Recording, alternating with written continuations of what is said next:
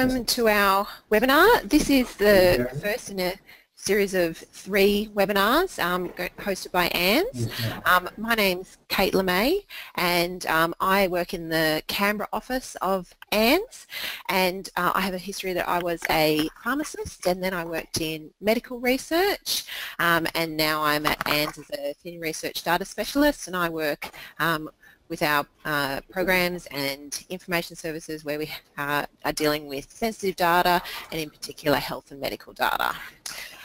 So, as I said, this is our first webinar in the series that we're going to be speaking about funders and publishers in relation to the publication of health and medical data. Our second webinar is next week about storing and publishing health and medical data, and the third webinar is the week after on the 23rd of May about ethics, legal issues and data sharing. So I just wanted to quickly introduce a few concepts to everyone about ANZ, because some people, this might be the first time that you've come into contact with us. So we're an NCRIS facility funded by the federal government, and we work to make Australia's research data assets more valuable for researchers, research institutions and the nation. So just as a bit of a background to why we're talking about sharing health and medical data. Firstly, the Productivity Commission has put out a report that just was released yesterday about data availability and use. It's a very long report, and that's got the potential to change the data sharing landscape within Australia.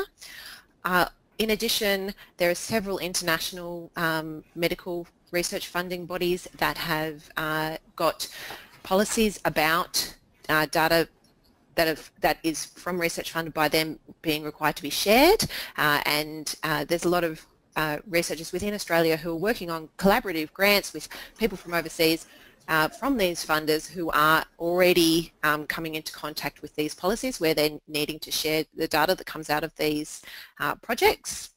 And there's also quite a few journals, both internationally and in Australia, that are either thinking about or implementing policies around requiring statements of data availability or for data behind the findings from that paper to be made available. So the last thing that I would like to point out to you before I hand over to our speakers is that ANZ has quite a suite of resources for medical and health data, and this this slide is one of the handouts that's in GoToWebinar, so feel free to download it and have a look. But it's basically pointing you to our sensitive data homepage where you can go and explore all of these resources that are related to medical and health data. So now I'd like to introduce our 3 speakers.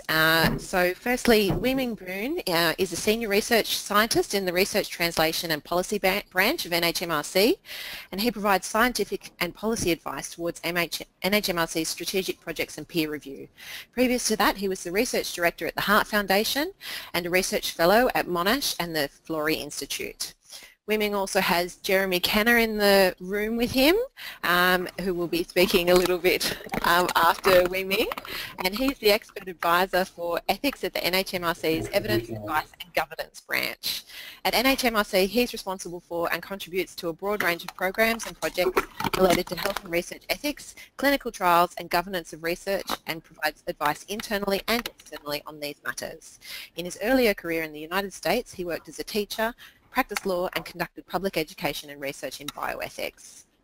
And Wee-Ming and Jeremy are both in Melbourne, and we've also got Peter Odinger, also in Melbourne, who's a senior journal publishing manager at Wiley, and he's worked at Wiley for over 10 years in the research team on health science and life science journals. He's worked in publishing for over 20 years for various publishing companies in the Australia and the Middle East, such as Lonely Planet, Explorer Publishing and The Age. So I'm going to hand over to Wee-Ming now, and Wee-Ming is going to speak about the NHMRC statement on data sharing. Thanks, Kate, and thanks to ANZ for the invitation. So as you know, NHMRC is a supporter of open access in general and has an open access policy for research supported by NHMRC since 2012, and the original open access policy mandates that all publications are to be made openly accessible within 12 months of publication. And in recognizing that data management and data sharing is a major benefit to researchers and the community in general, NHMRC has released a statement encouraging data sharing in 2014. So it doesn't actually mandate data sharing, but rather encourage data sharing, and that's because the data field is evolving very quickly while the field is maturing.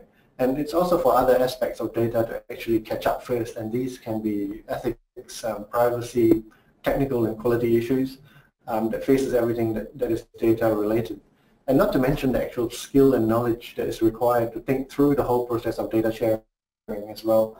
So if you looked at the NHMRC data sharing statement, it actually talks about the use of life cycle thinking when it comes to data. And life cycle thinking basically means that data management should be thought about even at the planning stages of the project and not just at the end as an afterthought. So thinking about how data is actually managed from the outset will ensure that the quality of the data is high and the security and accessibility of the data is managed well, and the life of the data is managed and made available hopefully forever. And I'm sure many of us have come across a situation where we get to the where we needed to go back to some data from years ago, and the data is stuck in a lab book in a garage somewhere, or in a floppy disk with no easy way to access it. And I know I've been there at the end of that cycle you see there, and not being able to find data at the last minute. So that's what we're trying to avoid at the same time. So the data sharing statement is aligned with overall government strategy of data sharing, and as Kate has mentioned, the Productivity Commission just released a report yesterday, and we are totally aligned with things that has come from government as well. So all in all, sharing of data is about maximizing the benefits from data derived from quite a limited pool of resource and minimizing wastage. And it's also about considering the community and the ethical aspects of the data sharing. I mean, as the collectors of data, we have the ethical responsibility to ensure that data is used properly and not wasted. So it is basically to make the best use of resources coming from public funds, and the moral obligation by way of being ethical in the research behavior that we have. So leading on from this, it's worth noting that the challenges faced by NHMRC and health and medical research in general is quite different from, say, sharing data in astronomy, engineering, or music. The challenges include privacy of individuals and patients when dealing with health records, genetic information, overall health information. And other tricky sections include sharing of clinical trials data, and in particular non-aggregated data. And these are some of the things that we often need to think about when coming up with policies at NHMRC. So I'll pass you on to my colleague Jeremy Kenner, who will talk to you a bit further about this. Good afternoon. The NHMRC is, as the peak body or the expert advisory body in Australia for research ethics and research governance issues under the Code of Conduct, which we're not going to be discussing today explicitly. We produce guidelines, and one of the most significant one that we produce for research ethics is something called the National Statement on Ethical Conduct in Human Research. So this document, which has been in existence in one iteration or the other since 1999, and was preceded by earlier statements, is a bit unusual on a global stage because it is much shorter and much more succinct and much more principles-based than some of the other documents, for example, in the United States or Canada, which are much longer and more detailed. It's a document that mixes high-level guidance with some prescriptive guidance and some recommendations for best practice. There are sections of the document, 5 of them, that cover the various things that are listed on the slide, the key principles, the main issues of consent and risk, special considerations for different categories of research and different populations involved in research, and then the establishment operation of HRCs and institutional and research responsibilities. This document applies to all human research, but importantly, it applies only to research and only to that research which involves human beings or their biospecimens or data. Other documents cover, for example, animal research and activities that are not research but sometimes have similar ethical issues such as quality assurance activities, audit, evaluation, etc. This document's undergone a full review between 2004 and 2006, yielding a document in 2007 that is the current document, although it's been amended in various ways since then. It's now undergoing an ongoing review, and we are addressing first this section that deals with the various categories of research. And additional sections will be reviewed in accordance with priorities that have been set by virtue of consultation with the users of the document. So regarding data, the guidance in the national statement really attempts to achieve two core objectives. The first is for researchers to understand and minimize the risk of the unauthorized use or disclosure of sensitive personal information that they've obtained for use in research. So it's an awareness-raising activity. And the second is to ensure the appropriate collection, use, and sharing of data or information so as to maximize the ethical use of the data and information in research. And this presupposes that it is, in fact, ethically appropriate to share data to the extent that is ethically appropriate and in ways that are ethically appropriate. So in order to do this, in order to achieve these objectives, you need some principles to guide the consideration of the ethical implications of the specific research project. And you also need some suggestions for resolution of the tensions between these two core objectives, that is, to minimize the risk and to maximize the use. The necessary framework for of the principles, including what is phrased in must language and in should language, is part of the national statement. It also includes prompts for consideration by reviewers regarding whether the proposed mechanisms or processes that they wish to use to address or mitigate the risks are adequately protect participants and are ethically acceptable means of maximizing the use of the data. But the national statement doesn't provide prescriptive directions regarding which mechanisms or processes to use, except for some broad exceptions to that. And that is for ethics committees and other reviewers to make assessments based on their own judgment of what is proposed for a specific research project with reference to the national statement and other guidance. Now, it's often the case with ethics that these two core objectives are in tension, and the national statement and including the prompts exist in order to help people address those tensions and mitigate the risks as much as possible. One of the things that it also doesn't do is it doesn't address the legal aspects of data use with reference to, for example, privacy legislation, although the ethical guidance in the national statement takes cognizance of the existence of privacy legislation and the general concepts that are part of that. And in fact, the NHMRC has responsibility for developing the guidance for researchers with respect to the application of privacy legislation.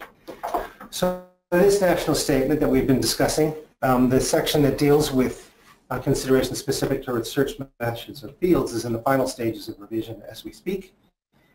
It has been radically reconceptualized and restructured so that it does not specifically refer in categories to types of research as its overall structure.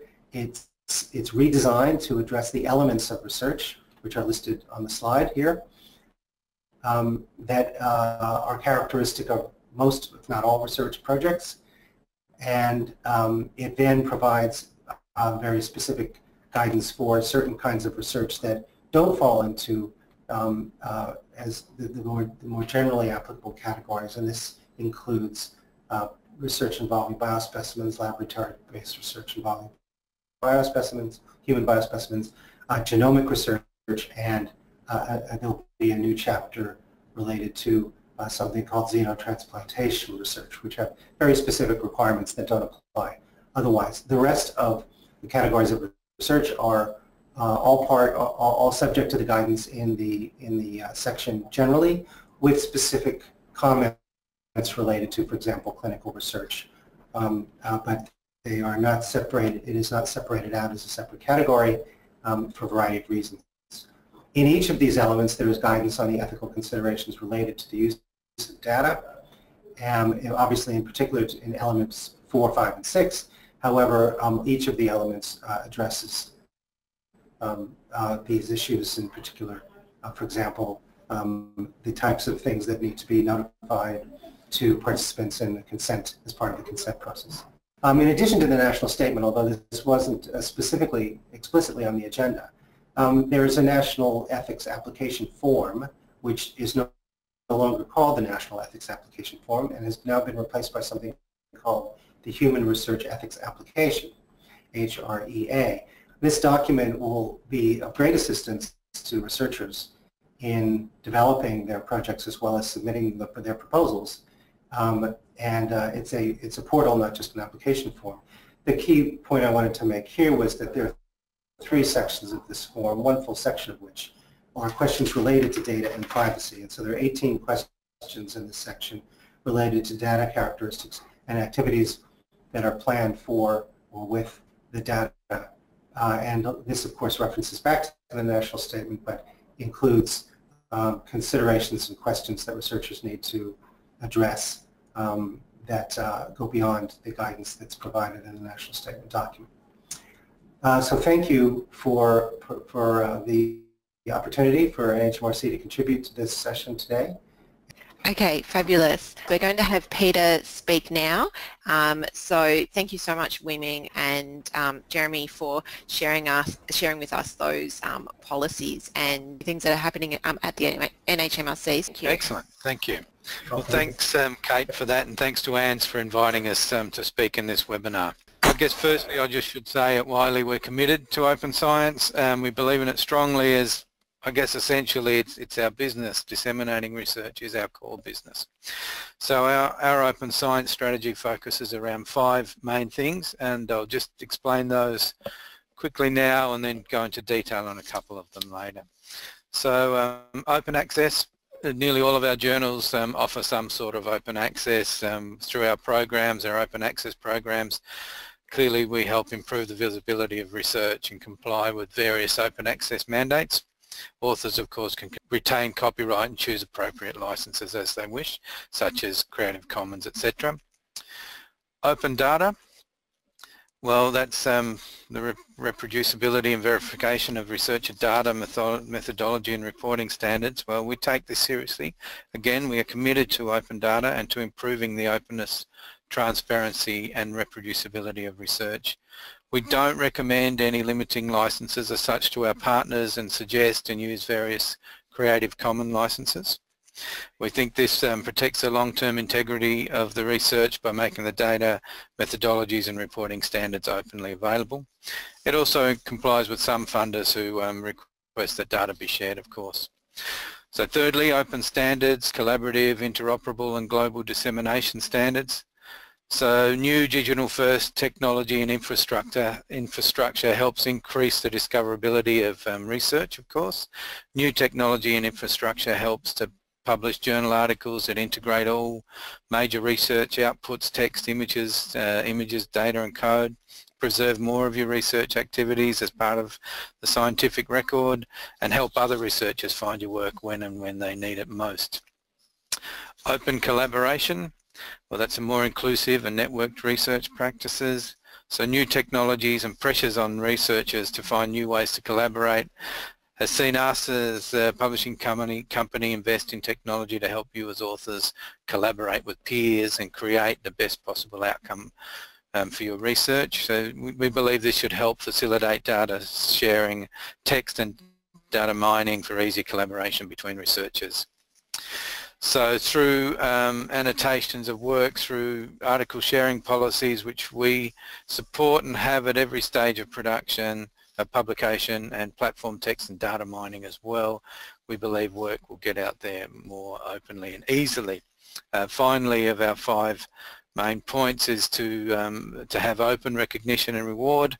That's integration of researcher identification and evaluation tools. So simply that's to increase recognition of authors and their work, to create an ORCID ID when you submit your paper, make that easy, to then you can connect you with your research activities, maximise and measure the impact of your work through kudos and Outmetric, get credit in the end for your peer review work as well through Publons or programs with Publons that recognise and reward the contribution of peer reviewers. So through our journal level data recommendations, well, the thing I really have to say is that we're a partner with societies. We don't publish most of our journals on our own. We're partnering with colleges, societies, associations, etc. So therefore we can't make our partners do anything. So we work and collaborate closely with them to come up with the best policies and the best recommendations. So there's 3 recommendations that we suggest, and that is to encourage data sharing, to expect data sharing, or to require data sharing. They're the 3 main ones, as you can imagine. So our recommended default position for our society partners is to expect data to be made available. It's probably a little stronger than what Wee-Ming and Jeremy were talking about before, where they encourage. So it's really up to each individual journal and society. So generally many researchers will be more across this than me, but check what your society wants, what your journal wants, what your funding body wants.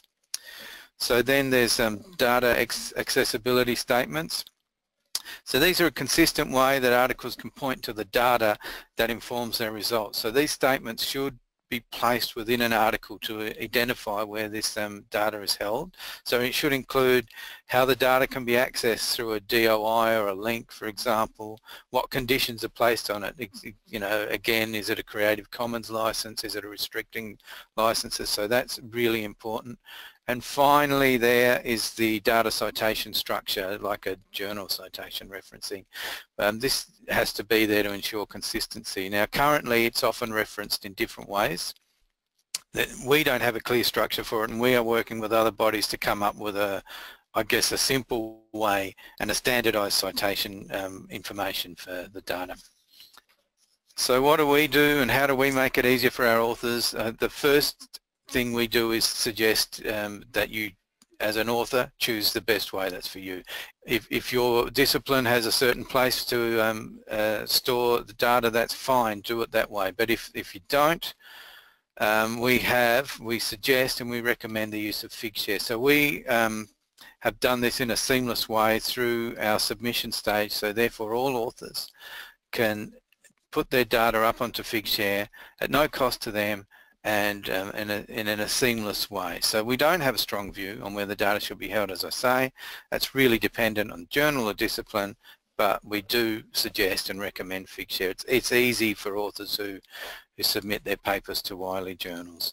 So using this repository is free, can be dealt with at submission stage, and is pretty easy and seamless for authors. Now, so I think I've run through my 5 minutes, but that's all right. I'll just summarise basically. So our position on health and medical data is pretty simple. We strongly support the open science, open data, believe it will drive faster and more efficient research. We recommend data policies to our partners, and only recommend, but ones that are appropriate in their fields and which encourage, expect or require authors to make their research data accessible. And finally, we facilitate this by encouraging authors to use their most relevant repository, or as I mentioned, we give free and easy access to the Figshare repository. So thank you. Thank you very much to all of our presenters who've joined us today. I hope that this has been able to get the message across to all of our audience who've called in, that there's a movement in the sector, both from publishers, funders within Australia and internationally, that everyone is thinking about data, how it supports research, how it helps reproducibility of research, and will improve outcomes for, particularly in the health and medical field, improve outcomes for patients and people with medical conditions who want better treatment, better outcomes. So we've run out of time today, so thank you very much to our presenters today, and thank you to everyone who has called in today.